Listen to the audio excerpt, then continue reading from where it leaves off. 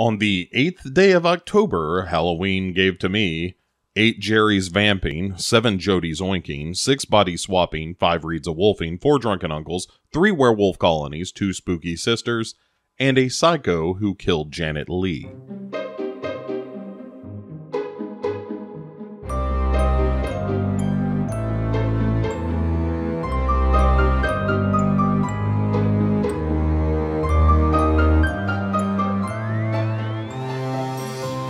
Hey everyone, welcome back to yet another edition of the 31 Days of Halloween, the 2021 edition, a year that sounds like it's somehow in the future.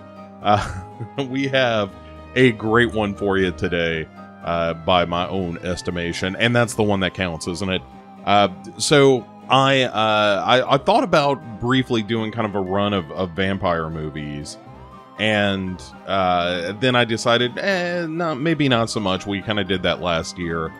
But one movie that we left out of last year's discussion is a personal favorite of mine, and that is, of course, the film Fright Night from the year of our Lord 1985. Fright Night is near and dear to my heart. This is another one of those movies that, kind of like the Amityville Horror, is a movie that I just saw a ton when I was a kid. I mean, a whole lot. It was sort of my go-to vampire movie, and for a couple of reasons. One, I think the performances in it are terrific. I'm a big Roddy McDowall fan, and I think that his take on that Peter Cushing-esque Peter Vincent character is absolutely the best. I think he's just a delight in this movie, and as a supporting actor, I know they don't give out posthumous Academy Awards for horror movies from 1985. Should have won an Oscar. That's my opinion about it. But not only do you have that, you have Chris Sarandon, who is quite good in pretty much everything. You know, he's a really talented actor, and he plays this just right as the vampire Jerry Dandridge. William Ragsdale as Charlie, the teenager who realizes that there is a vampire living next door to him.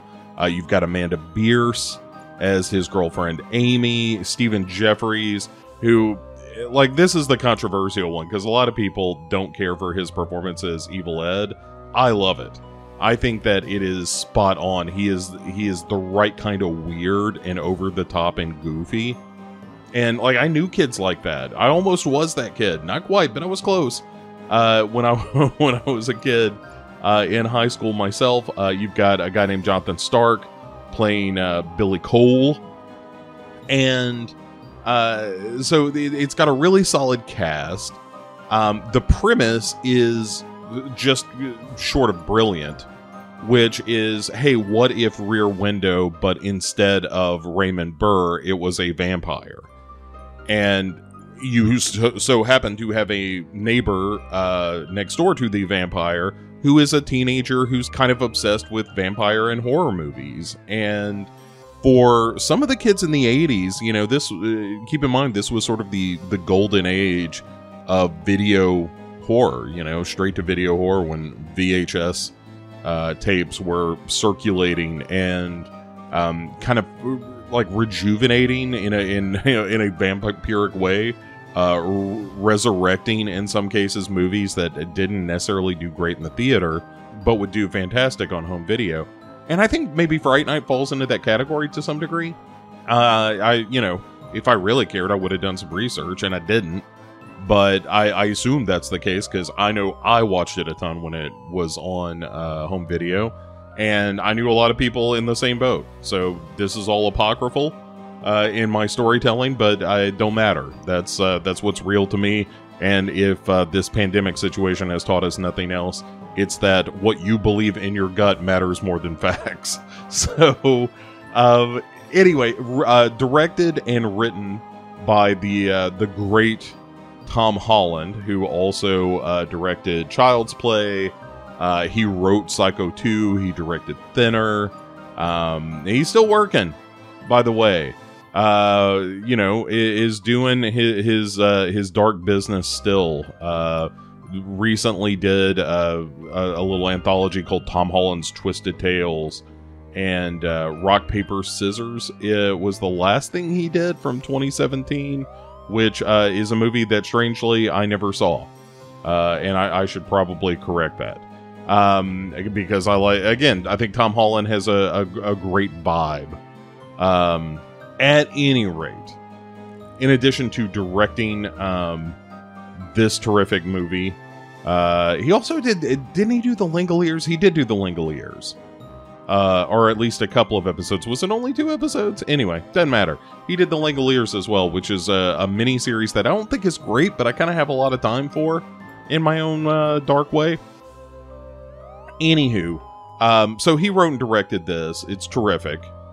And the story, like I said, is very simple. A kid who loves horror movies realizes that a vampire has moved in next door to him. He tries to convince the police of this. When that fails, he goes to the local horror host, a guy named Peter Vincent, who, like I said, is very much a Peter Cushing kind of guy. In fact, the name is a combination of Peter Cushing and Vincent Price.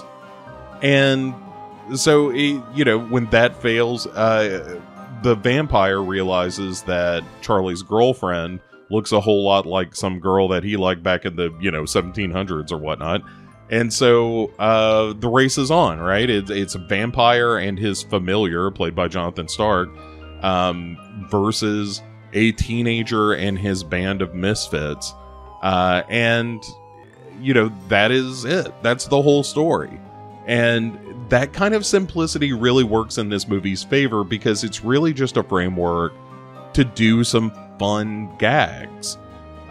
Whether it's the scene where this vampire assaults Charlie after Charlie calls the police, and the vampire gets into his bedroom and fucks him up a little bit, which, by the way, has one of my favorite moments in the whole movie, and it's one of the things that I like most about Fright Night, is that the vampire, Jerry Dandridge, isn't some slavering monster. He is at times, but, when he's not all vamped out, he is very much a regular kind of dude, and a very attractive man, capable of seducing, the people around him with his charm alone, and not just his vampire, mesmerizing powers or whatever.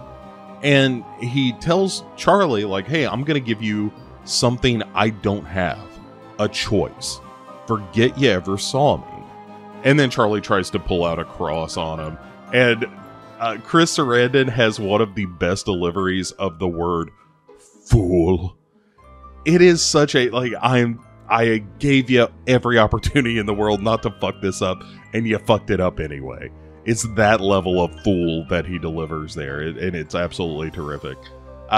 So he's great as the vampire. I like the fact that he is both malevolent, but also kind of understandable. Like, when it comes to Amy, he's not just being a monster about it. He's still a monster, but he wants his love back. It kind of presages the Coppola Dracula in that way. At no point does Jerry Dandridge say that he's crossed oceans of time for Amy, the girlfriend, but it's not that far off. That's definitely the implication, is that he kind of wants her to be his companion. And there are a lot of moments, like when he puts the bite on her, she's very nervous and very scared, and he tries to kind of soothe her in his own vampire way, which is a really nice moment. I really dug that. And then you have Peter Vincent, who is the horror host who has just been fired and doesn't really believe in any of this bullshit, but suddenly is in a position where he's fighting honest-to-goodness vampires, and it freaks him out. He's kind of a coward at heart, and doesn't want any part of it. But Roddy McDowall is so funny and so sympathetic, and when he does get heroic in this, it's kind of wonderful. And I just love all of that stuff. I think the character of Evil Ed, the one that I think is the most controversial. I've heard people complain about Evil Ed the way I complain about Shelley from Friday the 13th Part 3. But I do think he is that kind of awkward, kind of gawky teenager who's very into horror movies and the macabre. And that was something that was considered especially weird. Less so these days, I think. I think that the world in general for teenagers is alternately more accepting and also more difficult to navigate all at the same time, in that you can be a nerd and pursue your own interests and all that kind of stuff, but there's also very rigid sort of guides, some Gardo Caminos, if you will, of keeping you on the path of what you should and shouldn't say about people and that sort of thing. So I think I think on that level it's much more difficult, but I also think and probably standards of beauty are just crazy because of all the Instagram stuff, if the data is to be believed. But that said, I think that being interested in weird shit is less of a thing. But if you're a teenager and or have teenagers, let me know, because my impression is that you can kind of be a nerdy horror fan, and that's sort of okay these days. But at the time that this movie was filmed, not so much. It was considered like maybe you're into Satanism. Generally, you were probably into heavy metal music, although that was not me. I was into both easy listening and classic rock and horror movies. Well, listen, I'm not going to pass up a James Taylor. That's all I'm saying. But so Fright Night, especially in embodying that character of Evil Ed, was sort of celebrating that kind of person, the monster kid, as they are often called. And Evil Ed is also, because he's put upon, he's an easy mark for Jerry. There's another nice moment. Again, this is Jerry not using his vampire powers of mesmerism. It's just him being sort of charming and sympathetic, where he tells, Evil Ed, hey, if you just take my hand, they'll never laugh at you anymore. I won't let them. But because Evil Ed is kind of bumbling, even in his afterlife, as soon as Evil Ed gets turned into a vampire and goes to Peter Vincent to take him out, he gets a cross to the forehead, which disfigures him, which also has one of my favorite deliveries in the movie, where Evil Ed says, "The master will kill you for this, but not fast. Slowly, oh so slowly." Oh, it's so good. I love it so much. And that's getting to the heart of why I wanted to talk about this movie. This might be my favorite vampire movie. It's not technically the best, from an objective kind of point of view. There are other vampire movies out there that are probably more, sophisticated and that kind of thing. It's no Let the Right One In or something like that, which is a much more thoughtful film and certainly a deeper film. But Fright Night just kind of rocks. It portrays all the things I like about vampires, like, that sometimes they turn into mist, and Evil Ed turns into a wolf at one point, which has some great practical effects. That's another thing about this movie. We'll talk about that in just a second. But it's just fun. It's having fun with the premise. There's even a great extended sequence that involves a big dance scene, where Jerry is stalking Amy and Charlie, which, interestingly, I saw the Edgar Wright documentary not long ago on Sparks, the kind of eclectic electronic band. And I remember thinking as I was watching, I was like, this is really good, but it almost feels like this is a made-up band. And then when watching it again this time, I realized that one of the songs playing in the club is a Sparks song. And I really like it. And it was another moment of like, oh wow, I can't believe I never knew who Sparks was until recently. And I've actually been listening to them all my life in one of my favorite movies. So anyway, back to enjoying the premise and so forth. It really explores all kinds of different kinds of vampire lore, and a giant monster bat makes an appearance. The practical effects, which I alluded to earlier, are just fantastic. They really hold up. There's some like reverse shots and a little bit of CGI, a little early, kind of matte work done with CGI and some animation. Not CGI, I suppose. I suppose it is just animation that they're using there, but doing it in kind of a matte way that doesn't look great. Again, one of those things that if you did this movie today, which they did with the remake, you would just do all of that as CG. But I like it here in this film, but the practical effects are what blow my mind. You know, I like the fact that when Jerry Dandridge gets fucked up, he becomes more vampire-y, more of a beast. And he's got that great laugh at the end when he thinks that he's cornered Peter Vincent and is about to, you know, get away with a night that was supposed to be his kind of grand triumph and has gone tits up on him, where he does that, you know, I can't even do it. It's good. It's Chris Sarandon being awesome.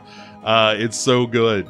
Yeah, and even the final dispatching of our vampire in this, I think, works really well. I think it's really good.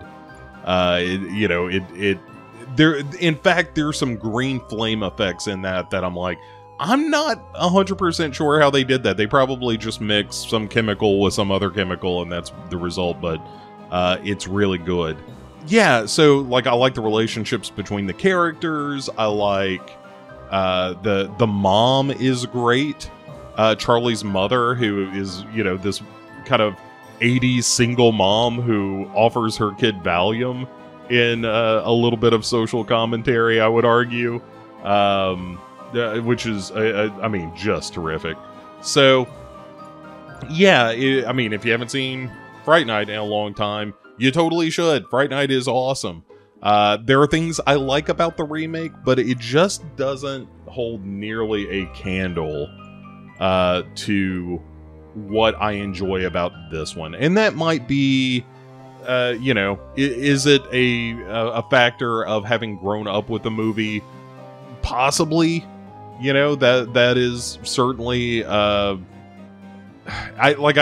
know that I have nostalgia for this film. There is no doubt about that. But I think that just objectively, this is a better movie than the remake. I think there are good things about the remake, but I don't think it's as good as this one.